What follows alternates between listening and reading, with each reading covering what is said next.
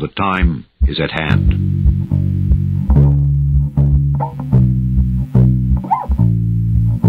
The Army Air Forces has announced that a flying disc has been found and is now in the possession of the Army. When we are successful, and we will be, we have a real chance at this new world order. One of the many spirits said to haunt the area. Unknown animal attack. We need a great reset. Babylon the Great is fallen, is fallen.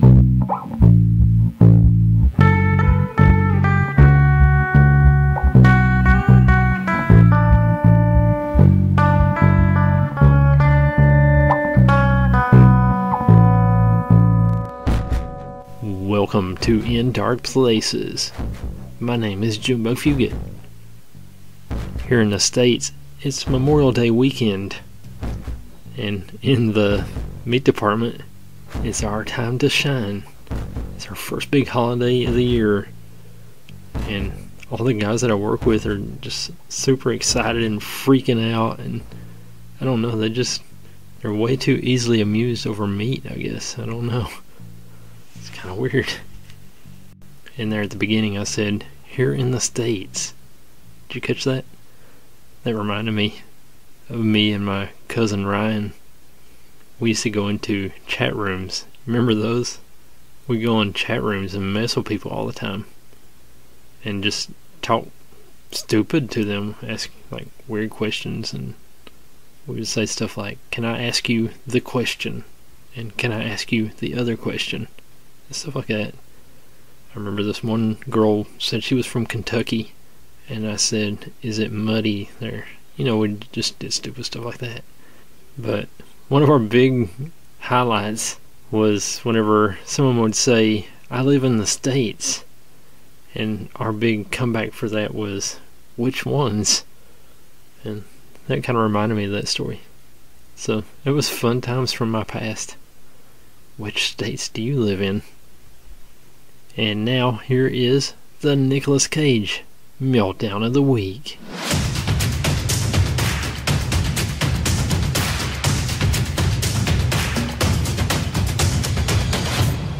This is your fault. See what you did? You made me hit a woman because you couldn't finish the job. Well, you're going to finish it now. Come on. All right, okay. Where's that poison? Still got this right into my pocket. Take it out. Open it up. Okay. Pour it on the rack. Pour it on the rack! Cover your mouth with it.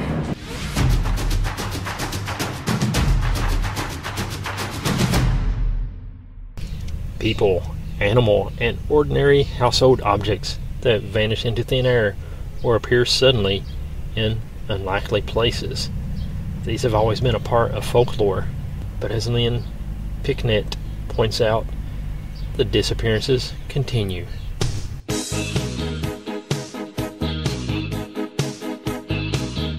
Now you see her, now you don't. So runs the stage illusionist's traditional patter as he makes his assistant disappear. It's a skillful and enjoyable trick, this disappearing act. But even in the everyday world, far from the stage door, there have been many disappearances and strange reappearances. Only for a handful of them are there rational explanations.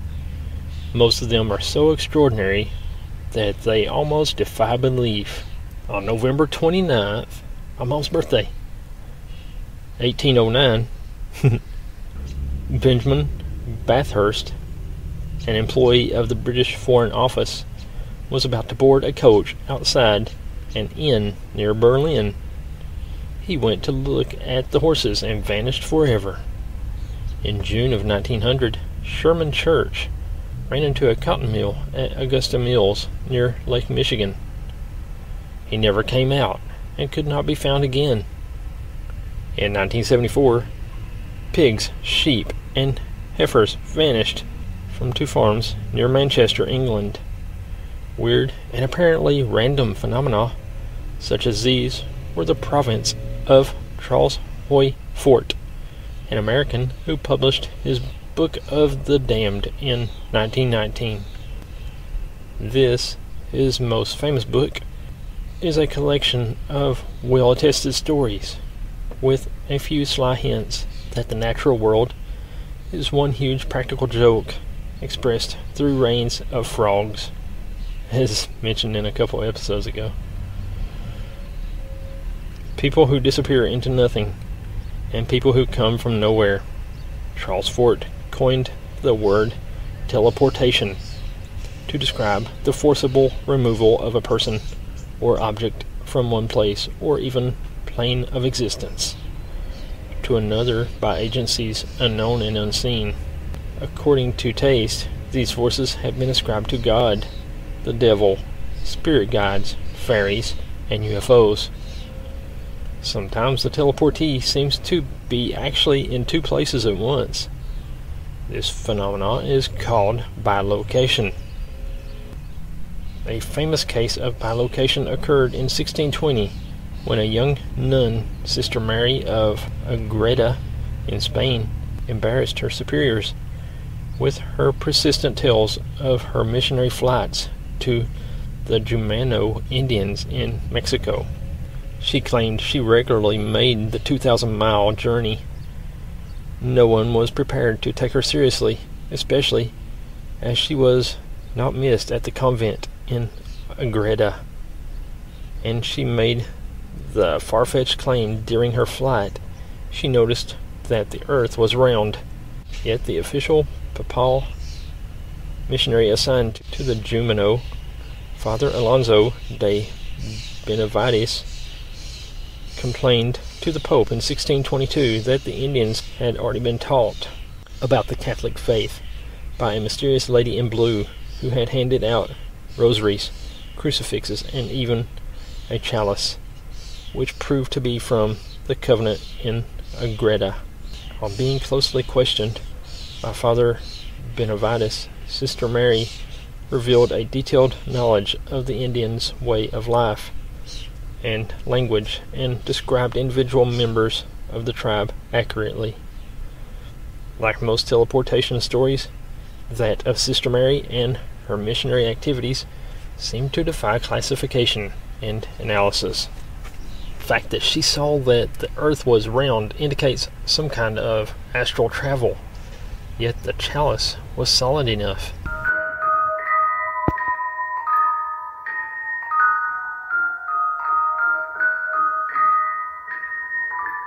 The unsolved mystery of the missing Beaumont children, with a $1 million reward that still stands. On January 26, 1966, pickup sticks, 57 years ago, 3 children took the bus to a beach near their home in Adelaide, South Australia, as they had done many times before, enjoying playing in the sand and surf under the watchful eye of the oldest sister. This time, however, they would never return home and never be seen by their parents again. Here we go, and we're going to revisit one of Australia's most heartbreaking cold cases. Jane, Anna, and Grant Beaumont, who would become collectively known as the Beaumont children, were 3 Australian siblings aged 9, 7, and 4 years old, respectively. They became household names after disappearing from the South Australian Glenig Beach near Adelaide on Australia Day, in what remains a suspected abduction and murder case. The case remains one of Australia's most tragic, and to this day, information related to the cold case comes with a $1 million reward from the South Australian government. The Beaumont children's vanishing left Australia in pieces and was described by crime writer Michael Madigan, who authored the 2016 book, The Missing Beaumont Children, 50 Years of Mystery and Misery, as the day that safety ended. Australia Day, 1966, was like any other for Nancy Beaumont, the mother of 3 children. She entrusted 9-year-old Jane, who was described by her father Jim as having the brain of a girl of 15, despite her younger years, with taking her younger siblings down to the beach. Reports show that just the day before, the young children had made a similar trip unaided successfully. Jim also showed them the day before how far out they could swim. Mr. Madigan noted, reminding them not to talk to strangers. When the children left that fateful morning, the parents' last memory of their children was a happy one. The children were spotted at 10:15 a.m. at the beach and were due back just under 2 hours later. But when Nancy went to meet them, the children were nowhere to be found. 5 hours later, their parents reported them as missing to the nearby Glenegg police station. Jim later told Mr. Madigan, "I knew there was something wrong if they weren't home. The thought going through my mind was that they had been taken away. I don't think they could have been drowned because there were so many people down there." Police originally scoured the Beaumonts' home to ensure the children weren't hiding there before rolling out their search operation to the town. By the following morning, rescue boats were enlisted to boost the chances of finding the youngsters. Police cars blasting out pleas for information about the children descended on the town center.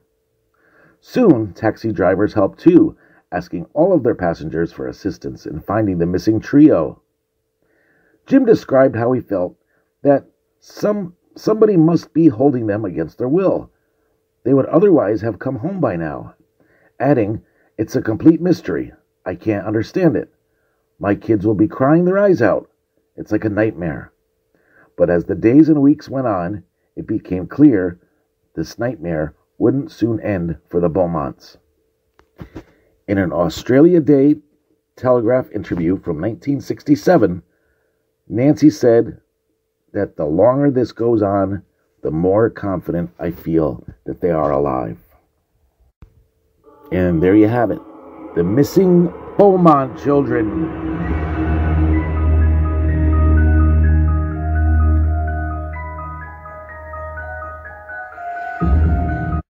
Thanks, Jimmy.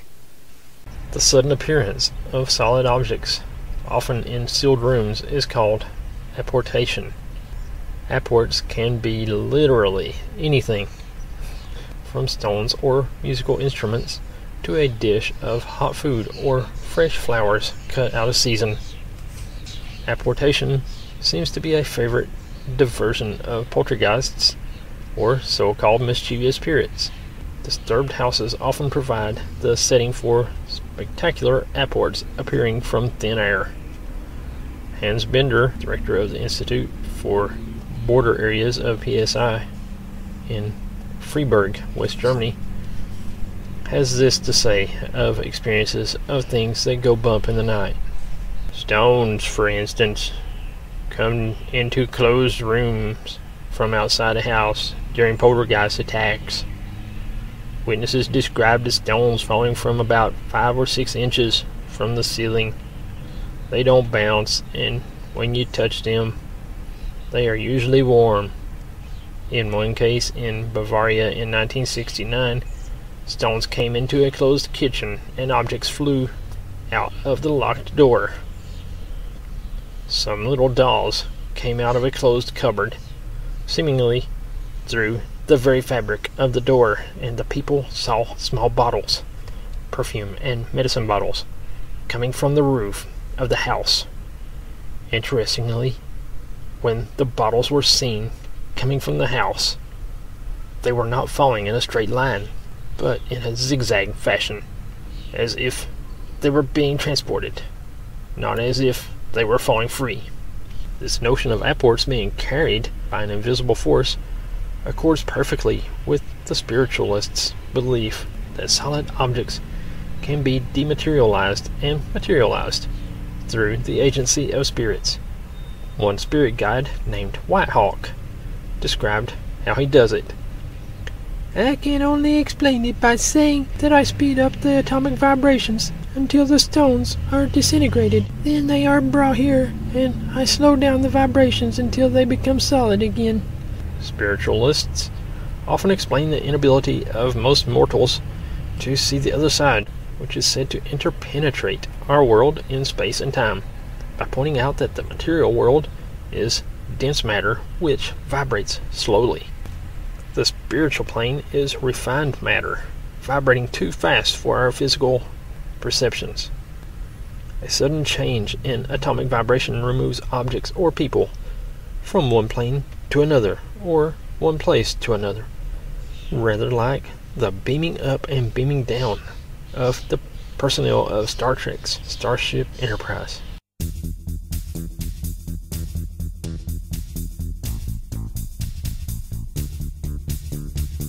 Vanishing people have always been part of the world's folklore. Fairies, giants, spirits, and recently, UFOs have allegedly abducted hundreds, perhaps thousands of people. Fairies were infamous for their trick of abducting healthy babies and leaving weak changelings behind instead, and various demons of legend have been blamed for removing folk from before their very eyes of their friends. But some unfortunate people disappear without any apparent supernormal agency. These random and pointless disappearances fascinated Fort, who collected a formidable dossier of them. The victims are often typically men in the street, uninterested in the paranormal, on whom some practical jokes seem to have been played. The joke was distinctly unfunny for a man in 1655 who was going about his business in Goa, India, when he suddenly found himself back in his birthplace, Portugal. This abrupt return home was witnessed by enough people to ensure it came to the ears of the Inquisition, who naturally for them assumed he was a practicing sorcerer. He was tried and burned at the stake. In Connecticut in January 1888, passers-by were astonished by the sudden materialization of 6 people in the street. All 6 were suffering from concussions. Perhaps the most ironical dematerialization was that of the stage magician, William Neff, as related by his friend L.J. Nebel, the American broadcaster. This extraordinary happening took place at the Paramount Theater in New York. There were a few people in attendance, and Neff went into his magician's patter routinely. His friend Nebel heard none of it. He was transfixed by the gradual dematerialization of the artist. Neff became so translucent that the stage curtains could be seen through him. Curiously, the magician seemed to have been unaware of his nebulous state and continued with his patter. Gradually he became solid again, beginning with a vague outline. Confronted by Nebel with this amazing occurrence, Neff confessed it was nothing whatever to do with his act. However, he was no stranger to the phenomenon. He had once partially dematerialized during his act at Chicago, and once casually in front of his very shaken wife. One supposes that if he ever learned how to reproduce this freak happening at will, he would have become a very rich man. Hi, I got something to show ya. Something you'll like. Downy. Nothing softens better. Downy gets things so soft they're cuddly soft. And Downy made the price smaller, so it costs you much less now. April Fresh, only with Downy. Listen, everybody, if you want April Fresh clothes that are cuddly soft, look for me. April Fresh Downy now costs you less.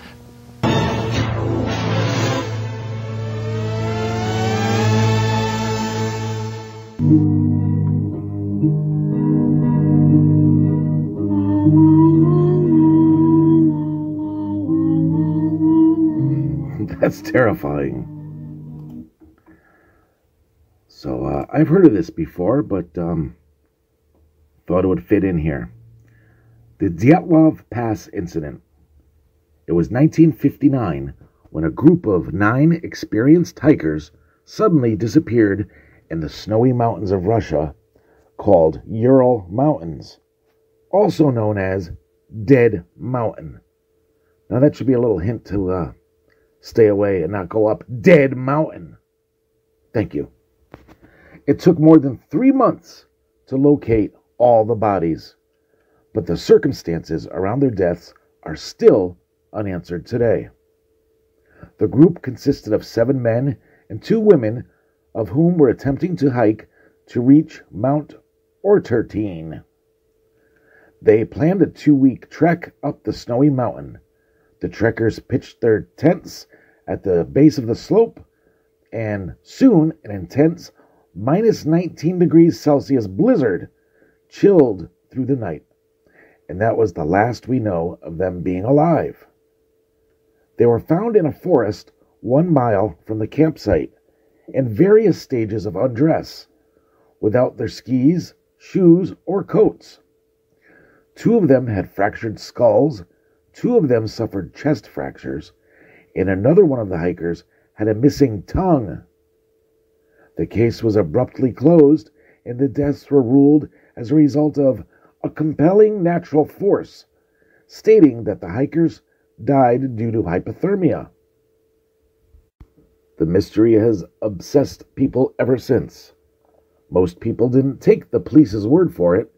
As you can probably assume, people had a lot of questions regarding this mysterious case. Why would someone's tongue be missing due to a natural force? Why were they partially undressed? And which natural force are they referring to? But it gets even weirder. The investigators found the tent badly damaged and that it had been cut open from the inside. All their supplies were safely located inside. It makes you wonder, why would they go outside into the freezing cold if they had a perfectly good tent to hide in from the storm with access to their warm gear? Although the only plausible explanation as to why one of the hikers' tongues had been missing seems to be that someone or something physically removed it. There was no proof that any other people had been nearby their campsite. Many theorists also question the sudden closing of the case by the Soviet government, and in turn theorized their possible involvement in the incident, saying that the campsite was a nuclear testing ground. To this day, nobody, has been able to provide a plausible explanation for their deaths. No, okay, I'm not saying it's space aliens, right? But it goes without saying it's... Alright, I cut out the last part right there for a PG-rated show that we have here. But, I don't know, what do you guys think it was? I did not mean to violate... Thank you.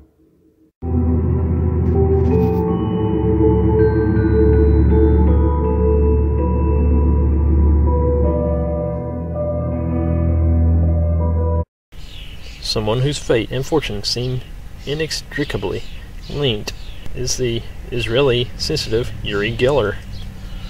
Although, as far as we know, not a teleportee, his very presence in a house provokes a flurry of apports. Professor John Hasted, head of the Department of Physics at Birkbeck College, University of London, set up a test to see if the young Israeli could in any way alter the structure of a vanadium carbide crystal chosen for its particular hardness and its rarity. It was laid on a piece of metal and enclosed in a cellulose capsule. First, the professor interposed his hand between Geller and the crystal. Then, as witnesses watched, Geller moved his hand and the crystal jumped twice like a jumping bean. Apparently, this was all Geller had intended to do, because Professor Hasted says, Gallagher stopped concentrating and we looked at the capsule. Only half of the crystal was there. It would have been impossible for him to have broken the capsule by ordinary means. After Geller had paid a short visit to Professor Hasted's home, solid objects began to behave unpredictably. A small ivory ornament appeared out of thin air, not flying, but dropping to the ground from about a foot above the floor. There was also the key of a French Empire clock that teleported from one room to the next.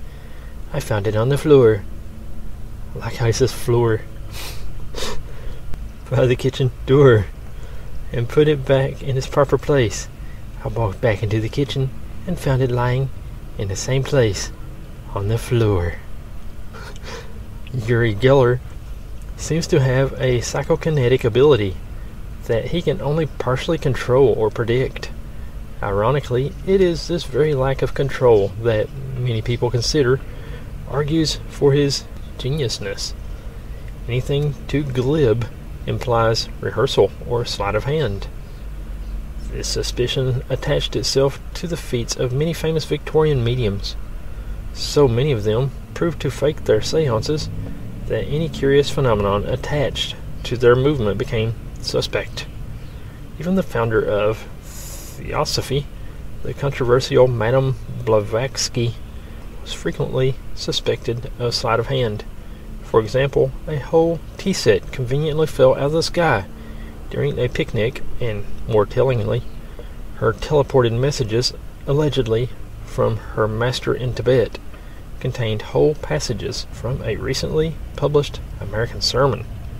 A fact that, while it does not directly challenge the reality of the teleported letter, reveals the Tibetan master as a plagiarist, and, on the whole, not the sort of guru whose word should be taken as gospel. Another medium whose phenomena were both spectacular and open to question was Mrs. Guppy, who, while still Miss Nicole, produced apports of 6 anomalies, 15 crystals, and assorted flowers at a London seance in 1867. One of her more startling feats, however, seems to be genuine. On the evening of June 3rd, 1871, Mrs. Guppy, attired in her nightgown, was sitting quietly in the breakfast room of her Highbury home, busy with the household accounts. A friend was with her, when suddenly she disappeared and appeared in a room in Lamb's Conduit Street, a few miles away, where a seance was in progress. Still clutching her accounts book and in a trance, that she was as solid in Lamb's Conduit Street as in Highbury was born out of the fact that her materialization caused some buffeting around the seance table. There was a heavy thud on the table, and one of the sitters cried out, "Good God, there is something on my head." One sympathizes. Mrs. Guppy was described as the biggest woman in London. She weighed over 230 pounds, and as she was something of a figure of fun, the whole story, instead of being the psychic proof of the phenomenon of teleportation so many mediums were looking for, became the biggest joke for years.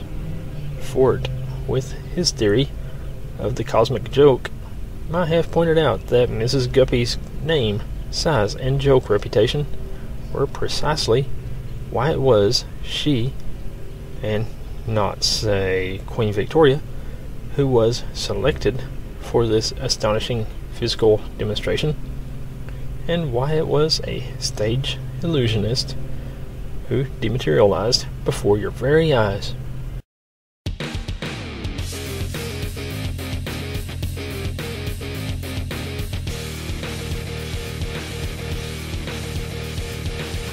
The famous case of the Mary Celeste. On December 5th, 1872, the captain of the Brigantine de Gracia sighted a ship sailing so clumsily that he went to investigate. The mystery deepened as he explored the abandoned Mary Celeste. Although showing signs of some storm damage, she was still seaworthy. One lifeboat had apparently been launched, rather than having been washed overboard, but there was still plenty of fresh water aboard. Provisions for 6 months were intact, and the crew's clothes, including their oilskins, were hanging on their pegs. On one bunk, a child's toys lay as if in mid-game. Everywhere there were signs of abrupt abandonment. However, the ship's navigation instruments and some papers were missing, although the log remained. The only signs of something bizarre were 2 long grooves apparently etched into the wood above the waterline, blood-like stains on the deck and the captain's sword in his deserted cabin, and a mysterious cut in the ship's rail. What really happened? Did the crew fall victim to illness, insanity, homicide, suicide, or the delusion that they were sinking? Were they abducted by giant sea creatures, or spacemen, as some suggest? The theories are many, but it seems very likely that we shall never know for certain.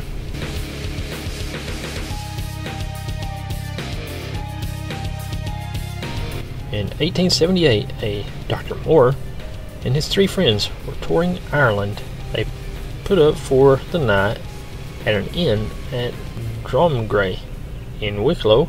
Something prompted the doctor to tell his tale about how he had been abducted many times as a child by fairies, only to be rescued by the intervention of the local witches' magic.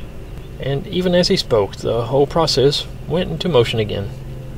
He saw a troop of men come into the inn and drag him off with them. Frightening enough for him, but terrifying for the 3 witnesses, for all they saw was Dr. Moore being pulled out of his chair and out of the room by an invisible but irresistible force. His friends made a grab at him, but the force was too strong, and he vanished into the night. The innkeeper recommended they send for the local wise woman. She explained that the doctor had been abducted by the local fairies and was their prisoner in the nearby wood. She could break their hold on him, but her spell would only work for his release if he could be made to abstain from food and drink during his imprisonment. If not, he would return, but soon would weaken and die. She cast her spell, and they all waited. The next morning at dawn, Dr. Moore came back to the inn, starving and thirsty, complaining that all the refreshments he had been offered during the night had inexplicably been dashed out of his hand. Unknown to him, the woman's spell had been working and had finally secured his release. As morning came, he had discovered he was suddenly alone near the inn. The 3 witnesses attested to the story. It was published as a pamphlet and signed by one J. Cottam. A copy is now preserved in the British Museum.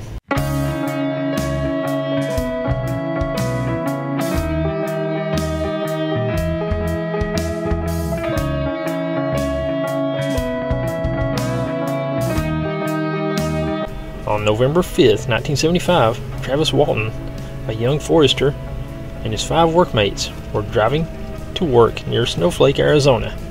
They suddenly saw a bright light hovering over their truck. As the driver, Mike Rogers, stopped the car, Travis felt an extraordinary compulsion to approach the light. He jumped out and rushed toward it. There was a sudden flash of light, and Travis hit the ground. Terrified, the others drove off. When they had calmed down, they returned to the same spot and instigated a thorough search that was to last for 5 days and cover miles of the Arizona desert and forest. Suspicion naturally fell on the 5 friends, but their distress seemed completely genuine, and their story held up even under close questioning with the aid of a lie detector. 5 days later, a confused and shaken Walton appeared in Heber, a small town close to Snowflake. His story tallied with that of his friends, as far as theirs went, but he added some amazing details. The beam of light had knocked him unconscious, and then somehow drawn him up into a spacecraft, which he was examined by fetus-like creatures before being dumped in Heber.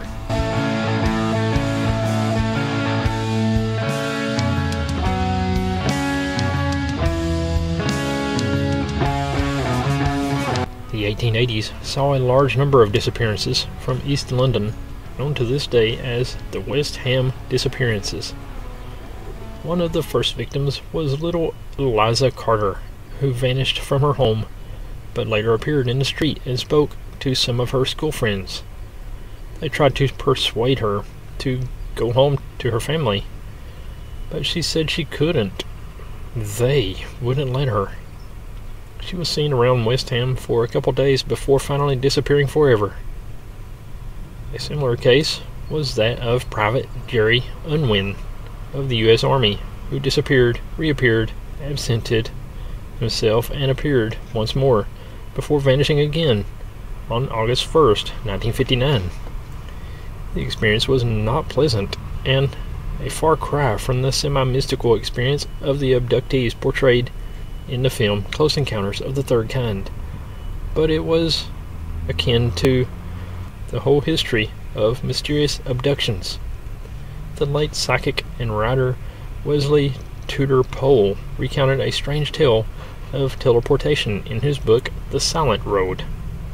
On a wet and stormy night in December 1952, I found myself at a country station some mile and a half from my Sussex home.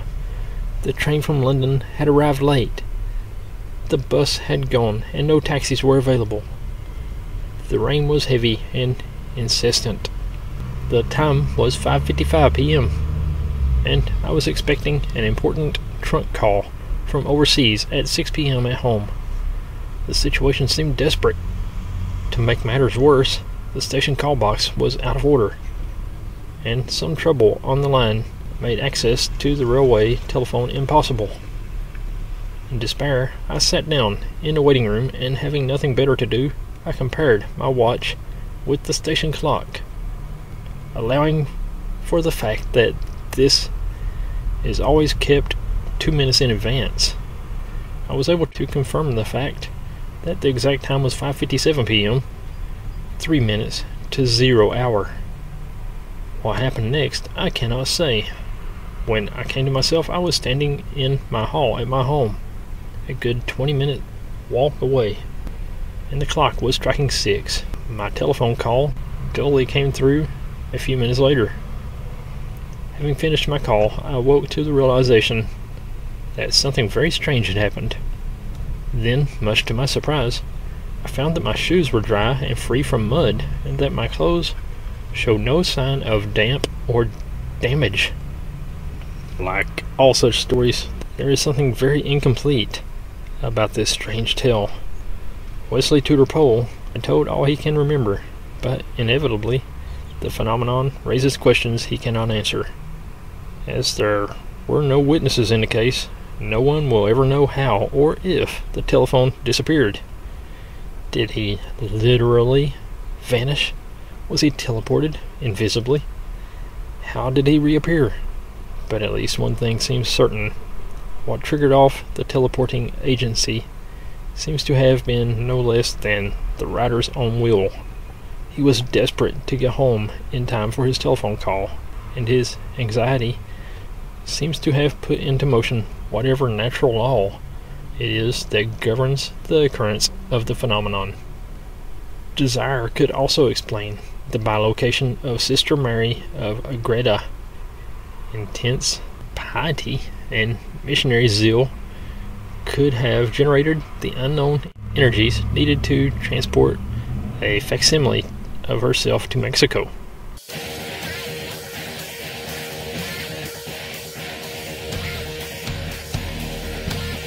One of the most frequently repeated stories of mysterious disappearances concerning an entire Norfolk regiment allegedly abducted by UFO in 1915, the day the Norfolks disappeared.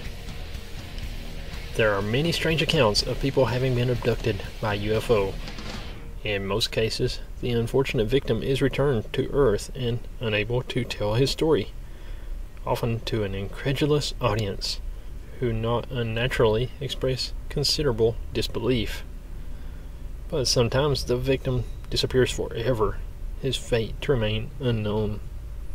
These cases are rare, because a number of witnesses are required if more prosaic explanations for the disappearance are to be dismissed. Of this latter category is the case of the vanishing Norfolks, one of the most bizarre of such incidents, and accordingly featured in dozens of books about UFOs, the Bermuda Triangle, and other paranormal mysteries. But is it can it possibly be true? The incident allegedly took place in August 1915 during the ill-fated Gallipoli campaign. According to a statement made by 3 of the original witnesses, 22 members of a New Zealand field company saw a large number of British soldiers, later identified as the 1st 4th Norfolk Regiment, march into a strange loaf of bread shaped cloud that was straddling a dry creek bed. After the last man had entered, the cloud lifted and moved off against the wind. Not one of the soldiers were ever seen again.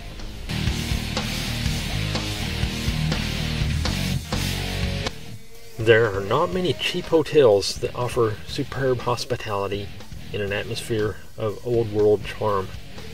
4 friends, however, discovered just such a place. Or did they? Holiday memories tend to blur with time, but for Lynn and Cynthia Gillespie and their friends Jeff and Pauline Simpson, whose story was first reported in the Dover Express of October 11th, 1982, the trip they took together in October 1979 is one they will never forget. The foursome were driving through France en route for their holiday in Spain when they decided to call it a day and find a hotel. They stopped at a motel on the main Mont-la-Mer Nord auto route, but it was fully booked, and they were told to try a road further on. It was 10 p.m. when the couples from Dover eventually found an old hotel set in a tree-lined lane just off the main auto route. They pulled into a lay-by opposite the building and parked the car. Having driven several hundred kilometers that day, the Gillespies and Simpsons were naturally feeling tired, and the old-world atmosphere that greeted them when they pushed open the heavy wooden door of the hotel was a comforting one. The landlord, a jovial middle-aged man, had no trouble in understanding English.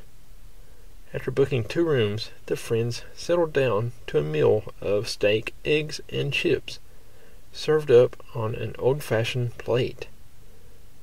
There were tankards of larger to follow. Satisfied with the meal, the couples decided to turn in for the night.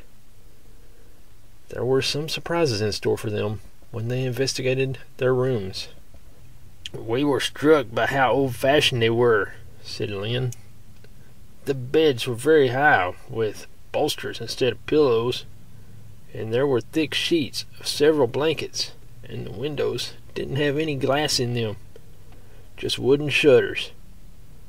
The doors didn't have any locks on them either, just wooden latches.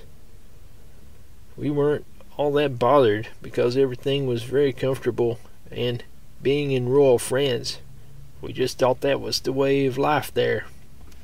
The bathroom, which was shared, was also somewhat unusual.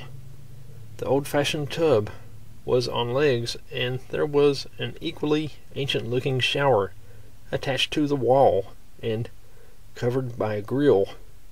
Even the soap, instead of the usual loose tablets, was attached to the bath by an iron rod. At 7 a.m. the next day, after a good night's sleep, the foursome sat down to a typical continental breakfast of coffee, bread, and jam. Just as they were finishing their meal, a young woman came in, followed immediately by 2 garde maids. Lynn was struck by the men's uniforms. Both wore gaiters, high hats, and capes, outfits quite dissimilar to the ones they had seen garde maids wearing the day before. Lynn said, "The young woman was dressed strangely, too, in a long chiffon dress and button-up boots, the type I remember my granny used to wear." Lynn asked the garde maids for directions to the auto route for Avignon. The French policeman seemed puzzled at the word auto route, but they gave directions for Avignon, said Lynn. Once breakfast was over, Mr. Gisby sought out the landlord to settle the bill, and was surprised to find the host charged him only 19 francs. I thought there must be a mistake, said Lynn. I reckoned on between 200 and 250 francs for the 4 of us, but he insisted the bill was right, and I paid up. Before setting out for Spain, Lynn and Jeff took photographs of their wives standing by the shutters in their rooms. When they eventually set off, they found that there was an auto route to Avignon, though the garden maze had not been at all forthcoming about this, and their directions had referred only to the original Avignon road.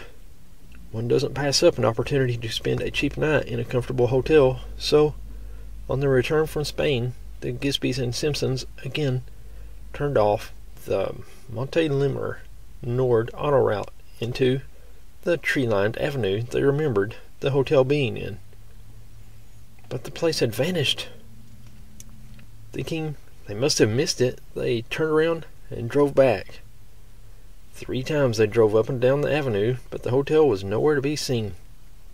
Even the place where they had parked the car, the lay-by backed by a brick wall, was missing. I am certain, as can be, that we are on the right road, said Lynn.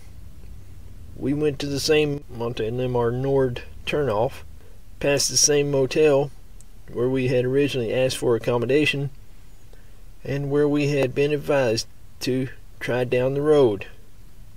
We passed the same building on that road we passed before, with the same advertising sign on it, and the same roadwork sign.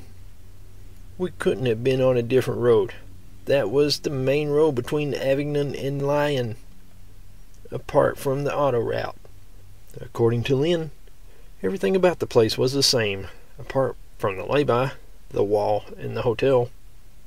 The foursome were forced to continue to Lyon, where they stayed at a hotel that charged them 247 francs for bed and breakfast, evening meal, and drinks. Puzzling over the strange event, the couples returned to Dover. 2 weeks later, when the holiday photographs were developed, the mystery deepened. For on both rolls of film that Jeff and Lynn had taken, every photograph had come out with the exception of the ones taken at the Mystery Hotel. There were not even any spoiled negatives on the roll of film. It was as if the photographs had never been taken. Later, talking over the bizarre occurrence with a French dressmaker friend, Lynn and Cynthia were surprised to learn that the 3 people they had seen that morning in the hotel must have been wearing clothes that dated back to the early 1900s. According to their friend, the style of the garden maze uniforms had certainly not been worn since 1905. Of all the explanations that the Gisbys and Simpsons had been given for Lynn and Cynthia, at least, only one seems to ring true. The couple are both sympathetic to the idea that what they experienced was a time slip, the phenomenon that involves a person moving backward or forward in time, and seeing and participating in life as it once lived, or as it will be lived. In the annals of disappearing people, there is no more controversial tale, nor one stranger, than the alleged Philadelphia experiment. In 1943, there reportedly took place a horrifying experiment into invisibility involving a ship and its crew. This was not a psychic test, but a top-secret experiment of the United States Navy. According to Charles Berlitz and William Moore in their book The Philadelphia Experiment, the surviving witnesses to the experiment still suffer harassment and have been repeatedly warned against discussing it by government agencies. And we did a deep dive on this like a couple years ago or something. Cool story. And we're still waiting for Al Bielik to get in touch with us. So if you're out there, Al, come on, send us an email. We want to talk to you from the future, because he died. Back to the story already in progress. A force field was created around the experimental ship, a destroyer, as it lay in a special berth in the Philadelphia Navy Yard. The crew could see one another normally, but witnesses could only see the vague outline of both ship and men through the force field. They shimmered like a heat haze before reassuming normal shape and density. The effect on the crewmen involved was said to be appalling. The after effects took various horrible forms. Some of the men are said to have suffered a particularly harrowing form of spontaneous human combustion, bursting into flames and burned brightly for 18 days.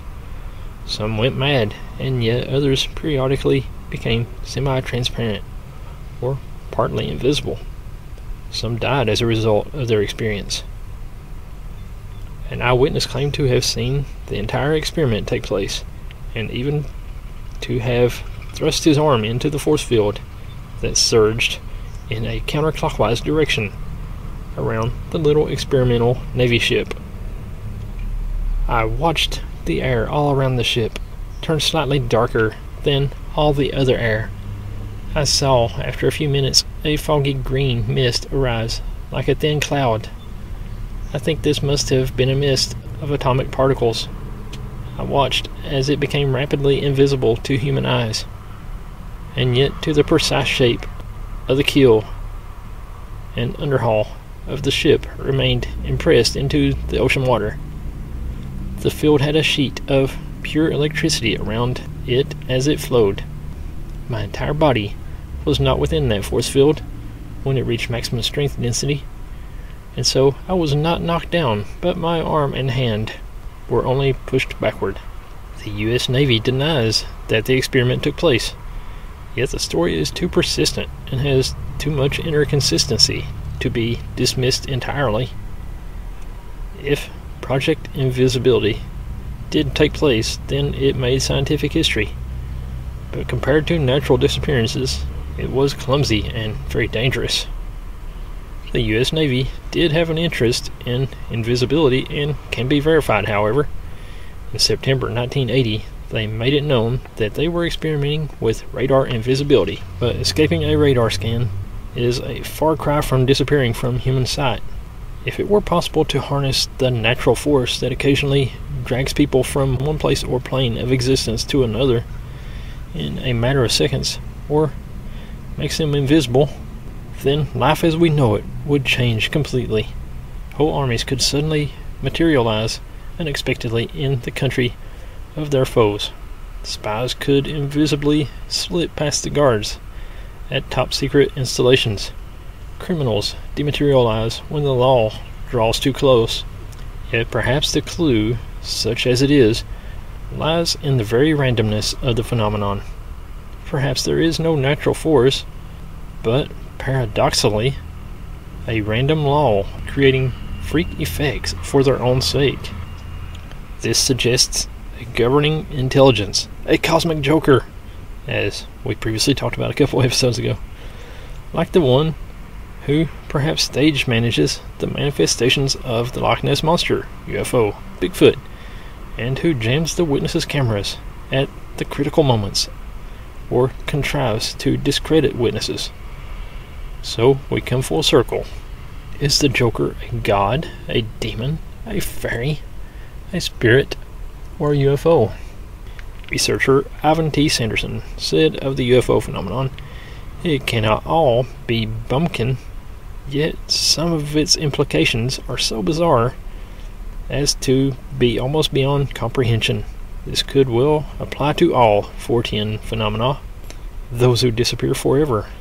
Do they go to some other world, or some other plane, or do they find themselves in that other unexplored region, the furthest reaches of the human mind? If abductions are ascribed to agencies currently in vogue, put, as Fort said, in terms of the familiar, then the phenomenon must be at least partly in the mind, yet the disappearances are real. It is likely that such phenomena will remain unexplained until a comprehensive explanation for all the strange phenomena can be formulated. Until then, who knows? Thanks for listening. Thanks, Paul. Thanks, Jimmy, Matt, Steve, Tim, James. Thanks, guys. We'll see you again right here next week. God bless you.